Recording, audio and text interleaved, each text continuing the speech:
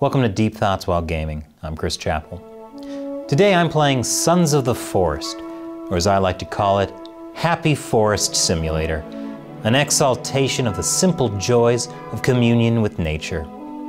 Sons of the Forest offers a chance to rediscover a purer state of being, one that is not dominated by the rise and grind mentality of modern life and social competition.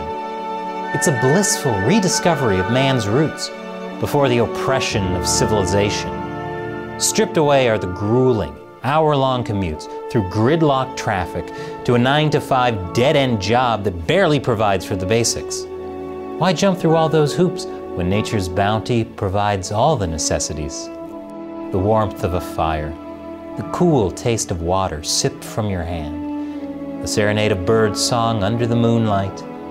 It's a Hobbesian lie that life without civilization would be solitary, poor, nasty, brutish, and short. Rather, Sons of the Forest presents a worldview much more in line with the Swiss philosopher Jean-Jacques Rousseau. According to Rousseau, man in his natural state, in a time before the advent of civilization, was motivated by what he called amour de soi, or a love of self. All man's energies were devoted to primal simplicity: eating, sleeping, reproducing. With such minimal desires, there was no need to resort to violence. Every desire, every natural impulse was easy to fulfill. Not the war of every man against every man, as Hobbes theorized. But then civilization happened. No longer did man exist in a state of self-love. Instead, he judged himself by the perception of others, what Rousseau dubbed amour propre. In a group or society, hierarchies emerge. There is always the best singer, the best athlete, the best dancer. The community valued these skills and rewarded them. But did society ever think how I would feel just because I'm not the best dancer? Rousseau said this was the first step towards inequality. The desire to be the best, to excel, to dominate, was inherently competitive and went beyond the need of mere survival.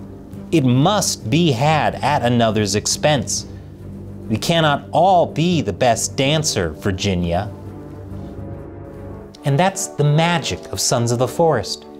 We can escape back into a world of amour de soi, self-love, with no rules or government, and especially no police, getting in the way of peaceful coexistence and equality.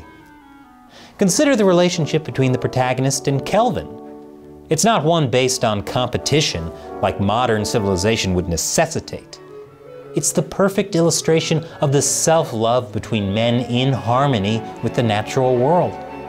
I tell Kelvin what to do, and he happily does it.